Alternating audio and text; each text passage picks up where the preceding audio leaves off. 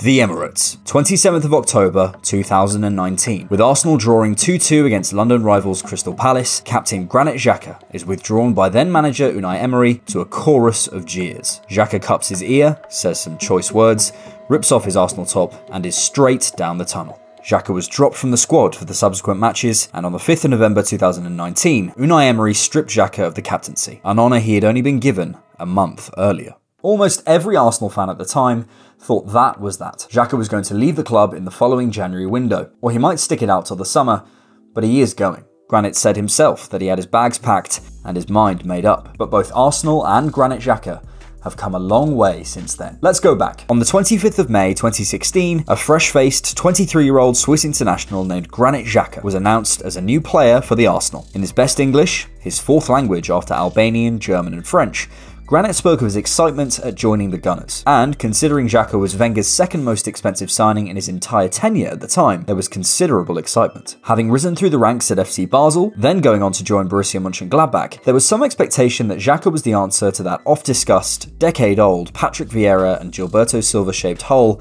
in Arsenal's midfield. Having missed out on N'Golo Conte due to exorbitant agent fee demands, the pressure was on for the young man. But Granit Xhaka is no stranger to pressure. Born in Basel in Switzerland to an Albanian family who had recently moved from Kosovo, his upbringing explains a lot about his character. His father, Rajip, spent 3.5 years as a political prisoner in Yugoslavia after protesting against the government in Belgrade. Xhaka Sr. was let outside once every day whilst in prison for just 10 minutes. Granit says, as his son, the story is something that touches me very deeply. It is really, really in my heart. To describe my dad properly, you have to appreciate the full depth of it. It's so tragic. There have always been silent moments where I felt he has swallowed something and not spilled out the truth. Maybe it was just too much, and he wanted to spare his kids all the grief. Rajip had only been together with Granit's mother, Ellie, for 3 months before he was imprisoned, but she waited for him for his entire 3.5-year sentence. So maybe it's no wonder that his parents, with their willingness to suffer for what they believe in, their loyalty and their principles and love for one another, forged someone like Granit. And Granit says his main inspiration to be a footballer in the first place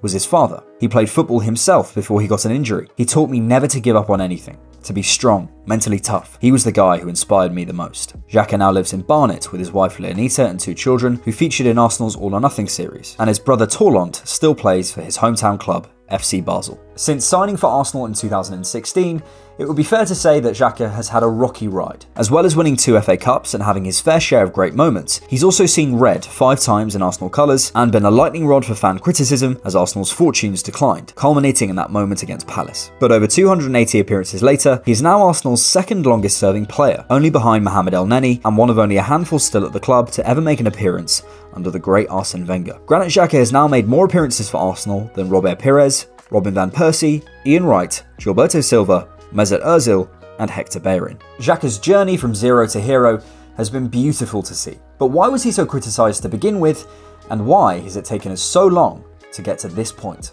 Firstly, timing. Xhaka has happened to play through a significant era of relative turmoil and instability in Arsenal's history. Having played for 3 permanent managers, including through the failed Emery project, through Wenger's decline and through a rebuild under Mikel, he's seen the likes of Usmanov, Gazidis, Sanyehi and more all come and go, and inevitably, the results on the pitch have suffered. He has, perhaps infamously, never qualified for the Champions League with Arsenal. He played in it in his first season, and has then been part of teams that finished 5th, 6th, 5th, 8th, 8th again, and 5th last campaign. Ultimately, in terms of personnel, there's only a few common denominators, and one of them is Xhaka. For me, Xhaka also suffers due to his position on the pitch. If a goalkeeper chucks them in, week out, it's clear he's underperforming. If a striker is scoring a goal a game, then they stay in the team regardless. But for a midfielder, someone who does crucial, yet what I would call intermediate value work, things like progressive passing, winning second balls and duels, and providing pre-assists, their work, good or bad, can easily be undervalued or ignored. It's easy to be caught up in results-based analysis, and it's harder to judge whether Xhaka was any good in any given game in surface-level mainstream conversation, as his specific role isn't so judged on moments or output, so perhaps inevitably, he's an easy target, especially given his character when Arsenal aren't doing well as a collective. And his steely and determined persona has to be channeled in a positive way, or it has come out in moments of anger and red mist. His disciplinary record is often under scrutiny, but Xhaka has not been sent off since 2021 in Arsenal's 5-0 loss to Man City. Now, Arsenal's red card record this season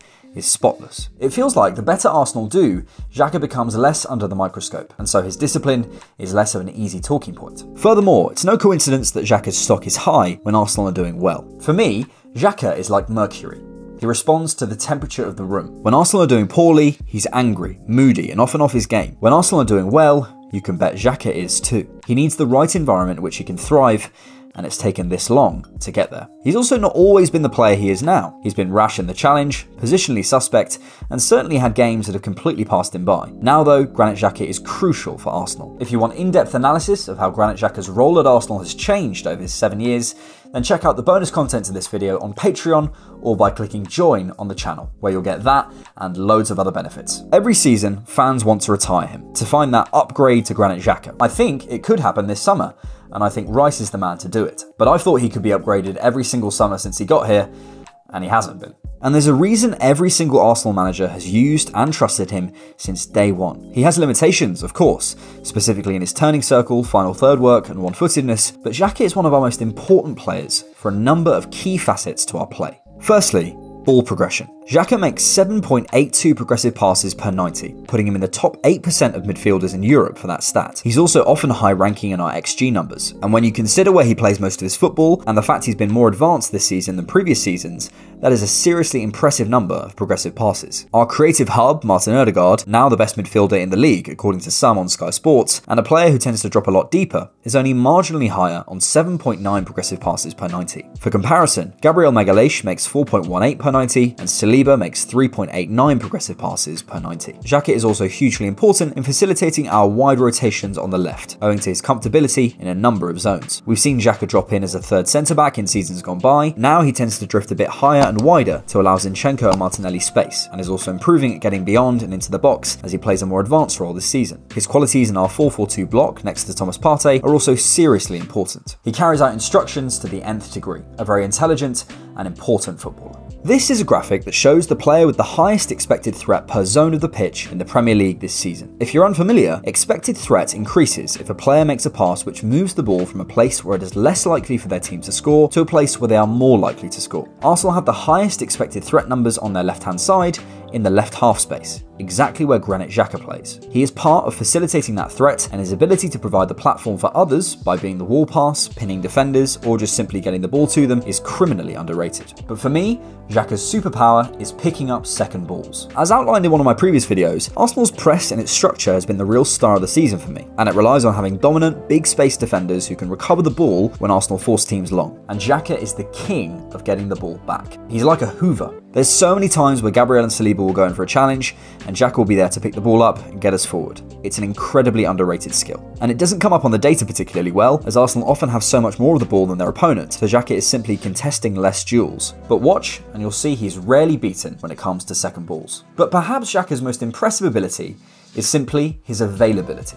Granit Xhaka has never made less than 27 league appearances for Arsenal in a single season, and has played over 31 league games in 5 out of his 7 seasons at the club. I imagine he'll go on to make that 6 in 7 later this year. His injury record is terrific for a player in his position and role, missing just 28 games in 7 years for Arsenal, an average of 4 games a season. However, there's an elephant in the room, and something I haven't mentioned up till now. The catalyst for all of this impressive work from Xhaka. Try and watch this clip without breaking into a smile of huge pride. Who gave you the strength when even your family were being targeted to keep on? What made you believe in Arsenal and turning it around?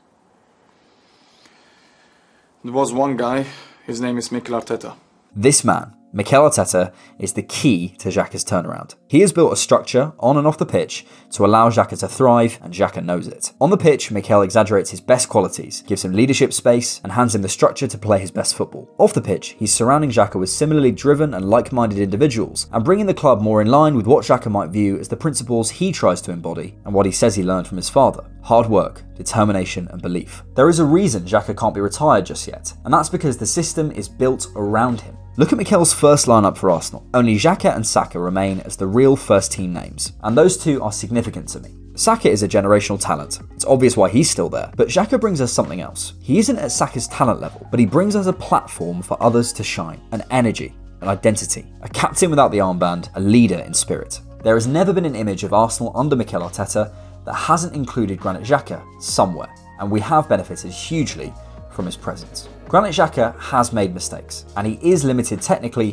when you compare him to the best football players in the world. But the problem for Xhaka has never really been talent, and in my view, the temperament problem has only been exaggerated by external circumstances. His red cards often come in high-stake games, or games when Arsenal were already doing poorly. The key has always been environment. Vieira could only be Vieira because he had Gilberto Silva next to him, Campbell and Toure behind him, and Henry and Bergkamp in front of him. Mikel has given Xhaka the tools to win football matches. Now we've given Xhaka what he needs around him and off the pitch, we've unlocked his next level, and the fans are really warming to him. For a man who's fairly traditionally masculine, given leadership roles right from a young age, the youngest sibling, yet the one with the key to the house, it's clear Xhaka is used to feeling valued and loved. It's important for everyone, but I think it's especially important for Xhaka. And in a young team, they need him. It took him 6 years, but he finally got a chance away at Bournemouth this season. Xhaka is intense, but he cares. We all know people like him in real life, and he has principles whether you like them or not. And one of them is to give everything for what he believes in. Albeit with different stakes,